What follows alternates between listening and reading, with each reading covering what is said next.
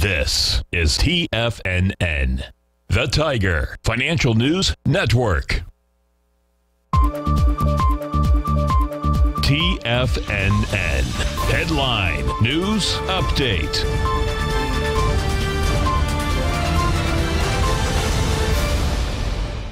Good morning, everybody. I'm Tommy O'Brien coming to you live from TFNN, 10 a.m. Eastern Time, Monday morning, 30 minutes into the trading day. And we have markets with a little seesaw action in both directions. NASDAQ 100 actually positive right now by 8 points, trading at 87.26. We got the S&Ps negative by 13, trading at 28.04. Dow negative 250 points, 23,359.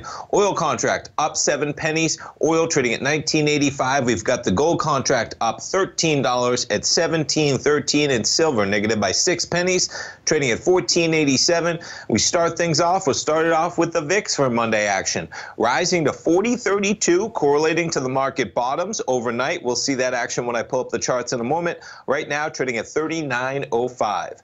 Start things off. Let's jump over to the charts. We'll start it off with the Dow, 23,341. You back it up to the overnight lows, 23,213 in the Dow at about 9 p.m. Eastern time last night. We were as high as above 23,500 briefly at about 3 a.m. Eastern time. NASDAQ 100, as I mentioned, NASDAQ 100 in the green, 87.22 right now. Quite an acceleration and a pop right on the open. You back it up to where we were at 9 p.m. Eastern time. That's a low of 85.58. So you're talking about 150 plus NASDAQ 100 points. S&P is trading at 28.04. The low overnight, 27.71. So you're talking about 33 S&P points off the low.